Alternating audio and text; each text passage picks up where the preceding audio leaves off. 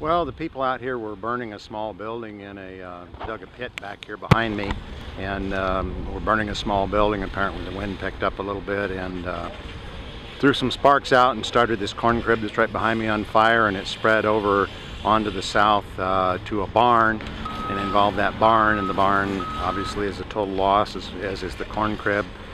Had some damage to a garage that's behind us back here, and the house both had some damage to the siding from the heat. So we're just in the process of trying to overhaul the barn, try to get everything put out so we can go ahead and go.